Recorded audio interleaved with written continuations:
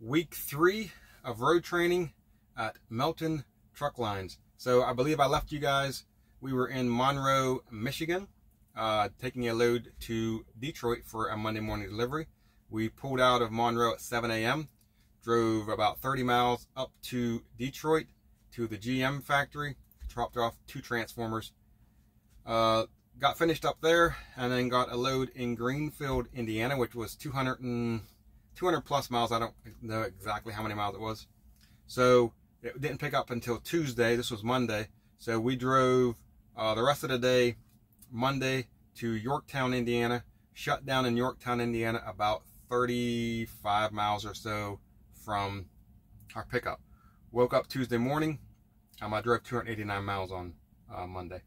Woke up Tuesday morning, the 21st, and drove down to Greenfield, picked up our load in Greenfield, and then it took us all day to load, so we didn't get out of there. We got there at 7:30, and I don't think we left till like 1:30, 2 o'clock. It took them a while to get that loaded, and we had to tarp it and all that crap. So anyways, left there about 1 o'clock, and then drove to Greenville, Illinois, and shut down in Greenville, Illinois, and I drove 245 miles on Tuesday. Woke up Wednesday morning this is the 22nd, Wednesday. This was my final day with the trainer. Left Greenville, Illinois, and I don't have a time, but probably like, I think we left about 6 in the morning. And we drove 433 miles, and we went to the Tulsa terminal. I can't even talk today. Went to the Tulsa terminal, and when we got to the Tulsa terminal, my trainer went ahead and dropped me off, finished up my training a couple days early. I think I spent 16 days with the trainer. I don't know what normal is, but that's what we got Monday, Tuesday, and Wednesday. I think it was about 3 o'clock we got here.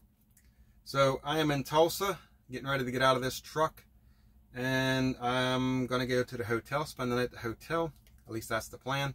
And then we're going to see how long it's going to take us to get a truck. So next is getting issued a truck. So I didn't add up the miles. It was 289 on Monday, 245, and 4. So that's 4, 5, 6, 7, 8, 9. It's like 1,000 miles. It's probably a little bit more than that. About 1,000 miles, but we only drove 3 days. And my trainer dropped me off. He's actually in there right now picking up his next trainee. So I got to get my stuff out of the thing, out of the back here. I got it packed up. I just got to move my bags out. And then he is going to take out of here. The load we picked up in, where did we pick it up at?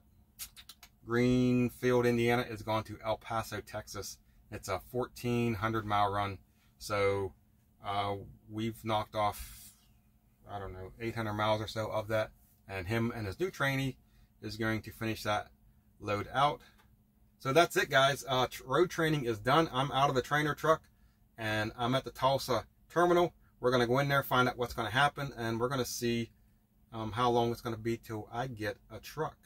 It could be a day. I talked to other people that said it could be a few days to a week. We will find out, but that's it.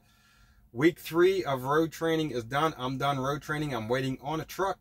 We'll see what happens after that. Again, don't forget, go into the comment section. If you got any questions, I'm going to do a video where I answer any and all questions about orientation and road training, and maybe getting a truck. We'll see what happens out of that. But that's it. Thanks for watching. This is video number 25. Hopefully the next video will be me in a Melton truck.